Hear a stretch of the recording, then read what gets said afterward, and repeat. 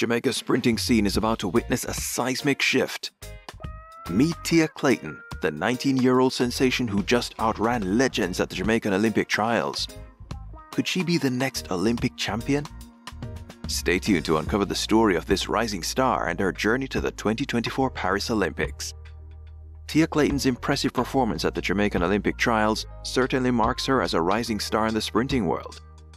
She placed second in the 100 meters with a time of 10.90 seconds, just behind the seasoned Shericka Jackson and ahead of the legendary Shelly-Ann Fraser-Pryce, showcasing her potential to compete at the highest level. At just 19, Tia Clayton has risen to the forefront of global sprinting. Her remarkable achievement at the Jamaican Olympic Trials has not only earned her a spot on the Jamaican team, but also placed her on the radar as a future Olympic champion.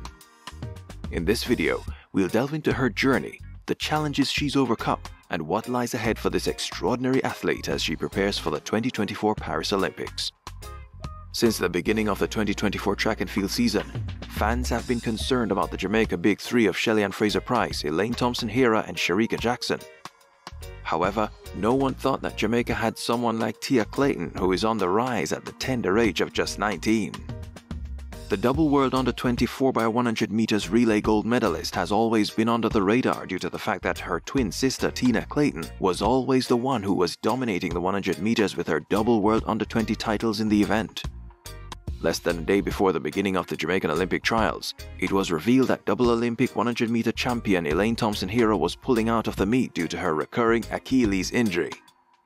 This had the world concerned because 1/3 of the Big Three would not be on the flight to Paris, and the conditions of the other two ladies were uncertain.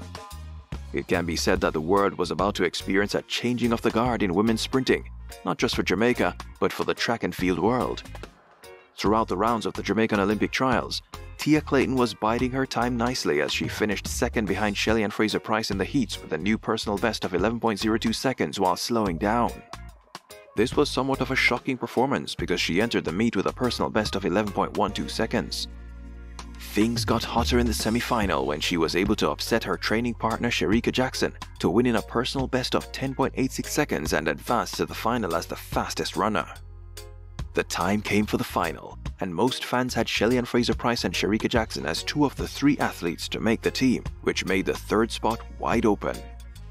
In the final, Shericka Jackson got a terrible start but was able to rely on her top-end speed to carry her to the line with 10.84 seconds, Tia Clayton in second with 10.90 seconds, and Shelly-Ann Fraser-Pryce in third with 10.94 seconds to make her 5 consecutive Olympic teams. Tia Clayton looked pleased with her race and believes that she can go even faster. At 19, she could have quite a successful career in sprinting, especially with a coach like the legendary Stephen Francis. Now, we want to hear from you. What do you think of Tia Clayton's incredible rise in the sprinting world? Do you believe she has what it takes to become the next Olympic champion? Leave your thoughts and predictions in the comments below.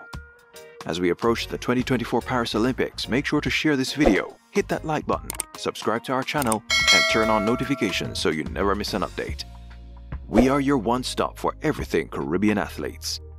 This is Caribbean Focus Sports. See you in the next video.